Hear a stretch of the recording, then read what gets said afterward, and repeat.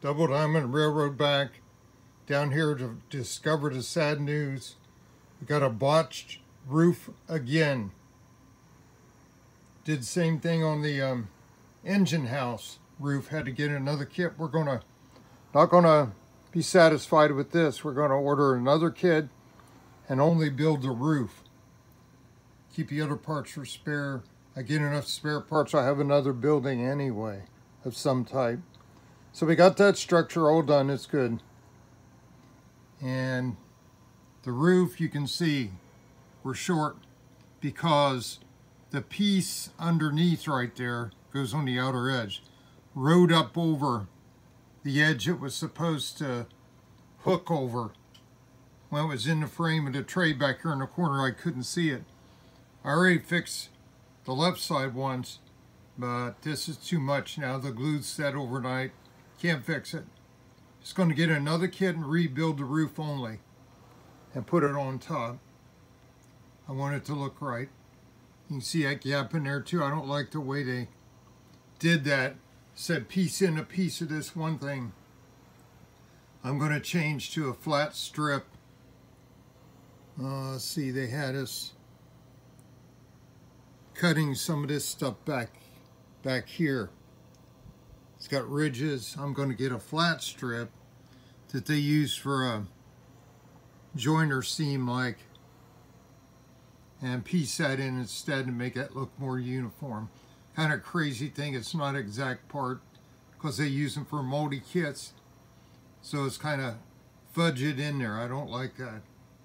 We're going to try to dress that up on the next one, do it different. Live and learn. Never had so much trouble with these. Certain kits were all one thing. These are moldies here. You can see all the cut lines like I showed before. 10, 12, what is it, 16 and 18 or something like that.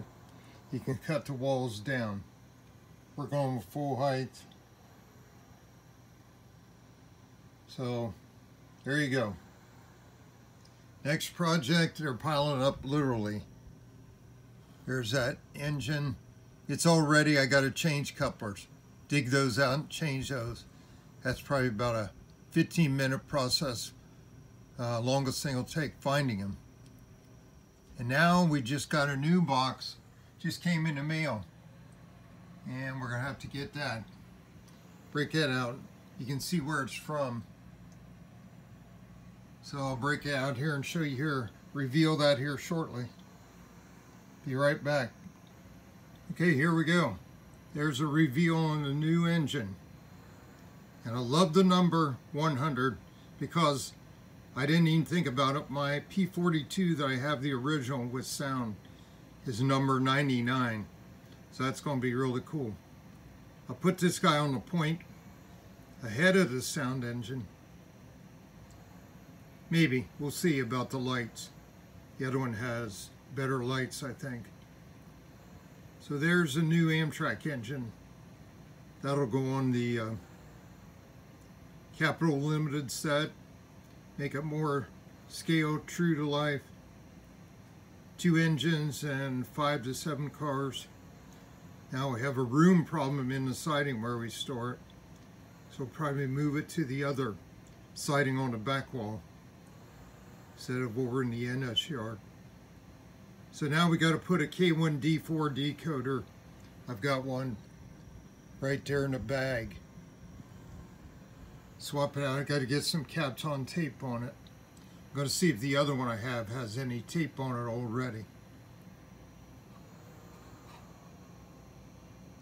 I wanted that midnight blue. Kind of looks black in here. It's supposed to be midnight blue. Boy, that truck detail is pretty good.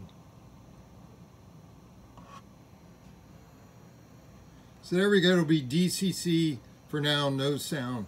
I'd love to have them both sound and make this one or the other one run at HEP mode. That high energy profile where it really runs at full throttle for providing power to the train. So there's that, and that's a project for right now. We'll start on the K1D4. First of all, we're going to order that new kit, Firehouse kit, and get it on the way. This came in 2 days early. Was surprised, UPS.